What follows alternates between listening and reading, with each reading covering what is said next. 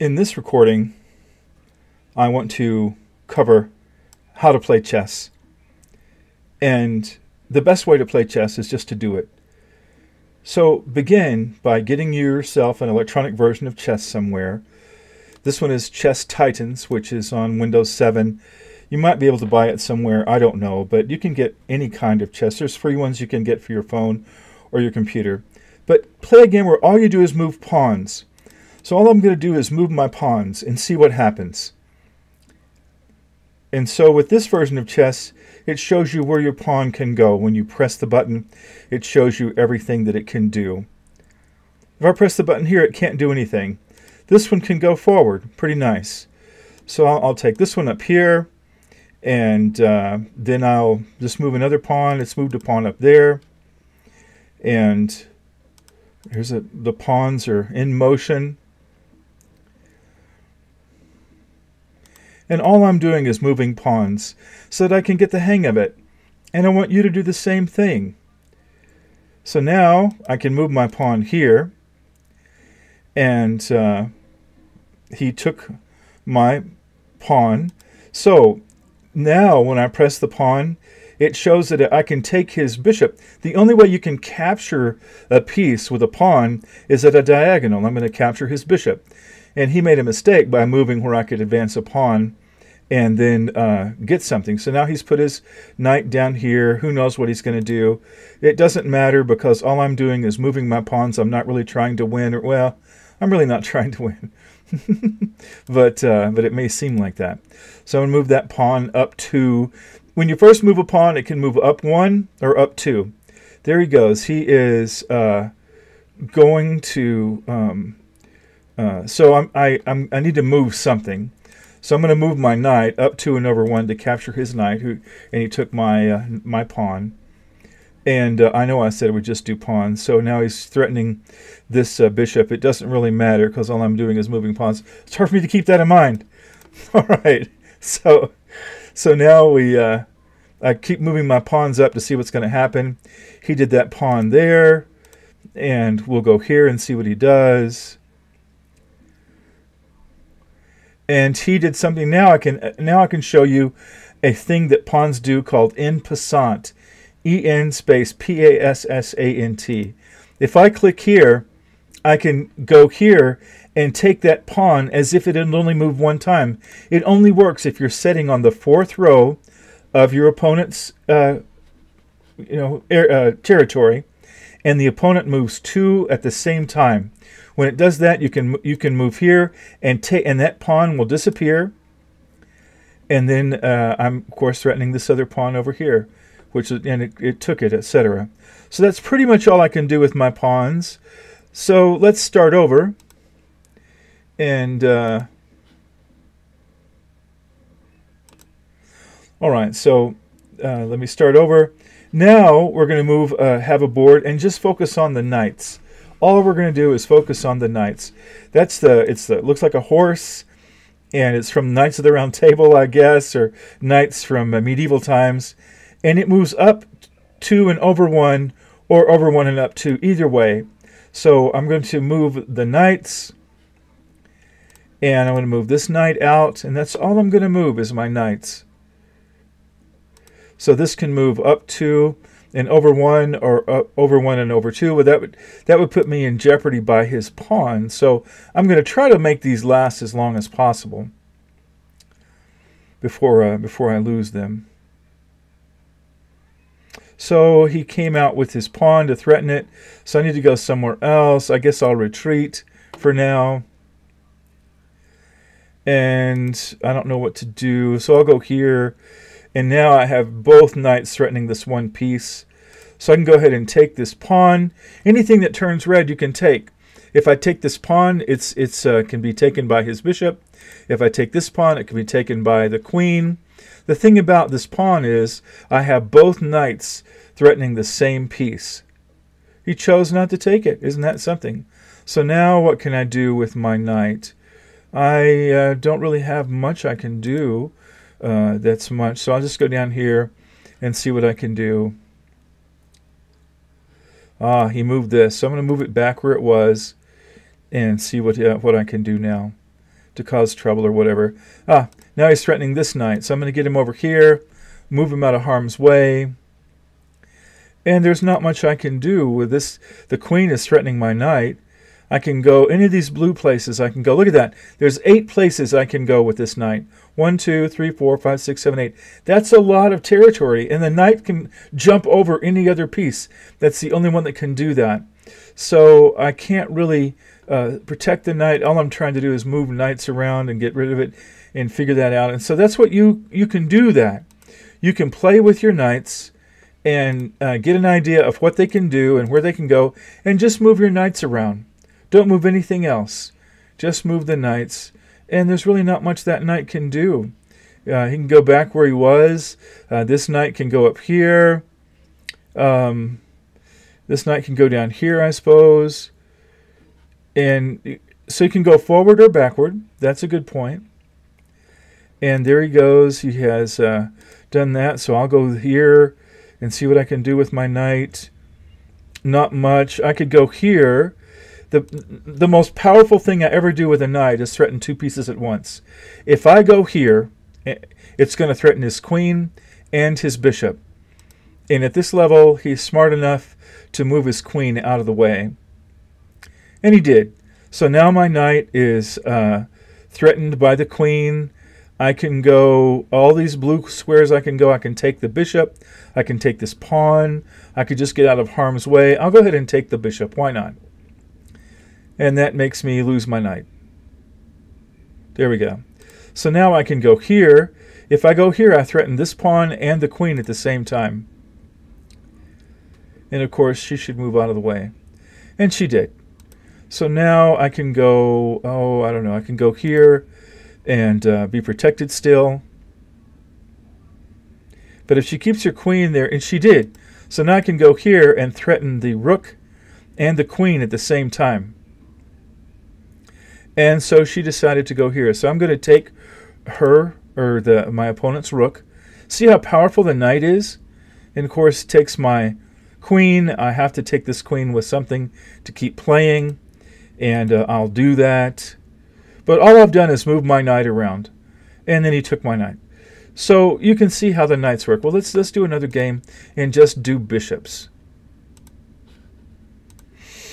All right. So to do the bishop can't jump over anything. If I press either of my bishops, the black bishop only stays on the black squares, the white bishop only stays on the white squares, and both the bishops can move back and forth. So I'll have to get something out of the way to move the bishops. I'm going to go ahead and get these pawns out of the way.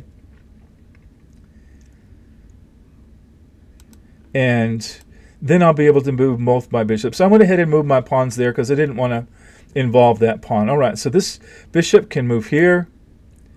It's not doing much, but it can go there. And this bishop here only moves on the black. And play a game just moving bishops around and see what you can do. So I'm put my bishop here. Now this knight has come to threaten various things. I can move my bishop here. Now then, my bishop is threatening this knight. And the knight is, he can't move the knight without putting himself in check, so he won't move it. And so this knight here has come over to threaten this pawn and that pawn. That's not a problem. So I'll go ahead and take this knight with my bishop.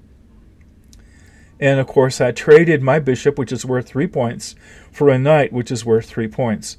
Of course, I think you already know that I think knights are worth more than bishops. So I'll just move the bishop down here, see what he wants to do. Oh, there he goes. He's going to put me in checkmate if I let it go on. So there's really not much I can do because no matter what I do, well, I can move. We're not really playing the game to do anything. I keep forgetting. All right, so that's enough for the bishops. Whoops. Let me now get a new game against the computer. And now we'll have a game just of rooks. So we've had the knights that can go up here, go like that. And you can use Control-Z to go back. And so these are the knights can go up here. They can go here. And the first move of your knight is a very powerful thing to do. It's good to start with a pawn or two and then get your knights out. We did the bishops. You'll have to move a pawn out of the way to get the bishops where they can play. Same thing for the rook. I'm going to have to move this up too in order to get the rook out. And there is an opening that involves getting your rooks out like this. So I've got the pawns up. I'm going to get my rooks into play, and I'm just going to move my rooks. The rooks can move straight, not diagonal. See that the bishops move diagonal, the rooks move straight. So I've got both my rooks out. And oh, you took my rook with that diagonal. Always look see with the diagonal. So that's a 3-point piece that took a 5-point piece. So I'm going to get it back because I don't want to lose it this early in the game. So what can I do not to lose him this early in the game? Not much. So what I'll have to do is get some more pieces out so that I can protect my rook so we can play it for a while. So I'll go ahead and make arrangements to get my rook in front of my queen. Alright, so now I can get my rook out. And I can go over here in front of my queen. And so you press the button and you can see where the rook can move. In this case, straight. And he's threatening my rook with his knight. Well, that's very powerful because the knight is a 3-point piece and the rook is 5 points. So he went up there. Let's see if we can just move this out of the way. Now then we can get this over here. And we can put the rook in front of the knight, which we really shouldn't trade a rook for that. But we're just playing with rooks. We're just getting the job done, etc. So I could take him. Excuse me. I can move over here, and I can just keep going up with my pawn. I'm going to go with my pawn, and so then let my rook take his pawn. It didn't do it. That's funny. That's highly unusual. Look at that. So the rook went there. The pawn went there, so I can just keep going up with my... So if I go here, the rooks are powerful. He took my pawn, which he should have. So I can go here.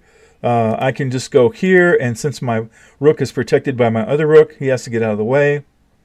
I can take his rook like that. And then that's about all I can do with one rook unless I get more pieces. I can go ahead and take his knight, which you shouldn't do unless it's strategic. If you have a strategic reason, great, do it. So I'm just going to do it just because we're playing with rooks only. So that covered knights and bishops and knights and bishops and rooks on both sides. So now let's start a new game. And I'm going to just use the queen.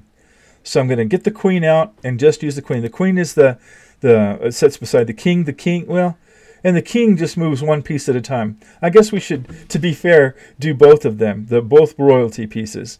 So to get the queen out, I have to move a pawn out of the way to get the queen out. So I think that I will play with... I'll play with... there we go. So there's my queen. I have where I can go. So now I can... Any player that the blue is, the queen can go. That's amazing. I'll move the queen up here. See what he does with his knight. Not much. So I can go here. I could take his knight with my queen if I wanted to, but the queen is 10 points, the knight is 3. I could just do a bunch of other things, but we're really not playing the game. We're just playing to see what we can do. I'll take the knight with my queen. That worked out pretty good. It opened up a line. I mean, you might have a strategic reason to do that. I can go here and take that pawn. Of course, he'll take my queen with his queen, and that's how it would work. I can move back here. And I could move this up here, which will make him move his knight, which is fine. Then I can get on the black squares, and I can move on the black. So I can move here on the black with my queen, and I can I could take this knight or that knight, etc. And if I take this knight here, of course he'll take it with the bishop. So, I mean, his rook. So it's not a, it's not a really good thing to do. So let me just back up everything. So the next thing we could do is just move the king. The king has to have a way to get out as well. So I'm going to move one piece up so we can get my king out. And I'll just move the king around. He can move only that one square right there. So I'm sure the opponent's saying, what in the world? So now he can move those 3 squares. The king can move only one square. So now he can go here. He can't go there because the knight's in the way. He can't go there because the bishop's in the way. So let's go here. So he can only go over here. Let's go over here. So let's go over here, see what we can do.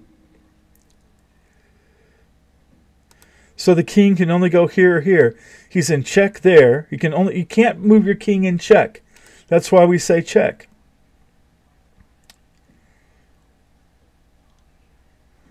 So now we still can't take anything. We can move here. So we could threaten his knight with the king because, now he's got both knights protecting each other. And my king only has a few places he can go. Can't go there because this knight's protecting that square. I can go here. And that's it. So I can go over here. Can't go a lot of places with my king now. Just whatever. Okay, so that covers all the pieces. And I really appreciate your comments and your thoughts. We'd love to know what you thought about this this method of teaching people how to play chess. But just get one of those electronic versions and play with each piece. Take 10 minutes, 5 minutes, whatever is comfortable for you. Take each piece and learn how each piece moves. Then you start learning how to do them strategically. Maybe play a game where you only use pawns and knights, or where you use pawns and bishops, or pawns and rooks. Get an idea how they play together before you start learning all the strategies that I've been covering. And I like to keep it simple and always look for different things that are going on.